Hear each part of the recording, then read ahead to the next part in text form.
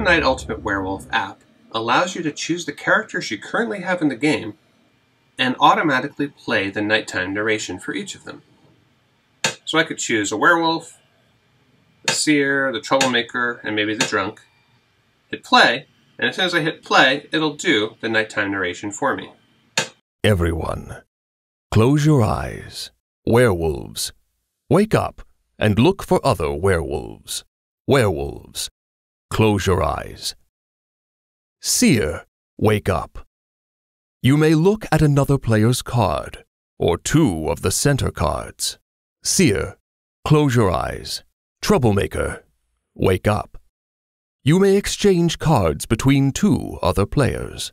Troublemaker, close your eyes. Drunk, wake up and exchange your card with a card from the center. Drunk, close your eyes. Everyone, wake up.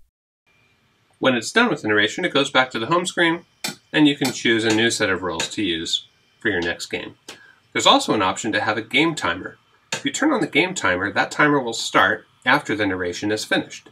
You can set any number of minutes for that time so that you know exactly how long you want your day phase to last. At the end of the timer, the app will tell you that it's time to vote. There's a few additional options in the app as well. You can change how much time there is between when the role is woken up and when it's told to go back to sleep.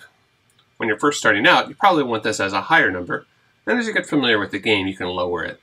We actually play it with 0 seconds right now, as we can move through the game pretty fast.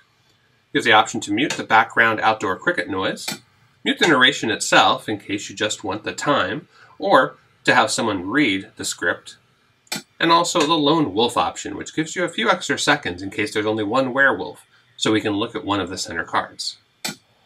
The app is free, available on the iTunes App Store as well as the Google Play Store.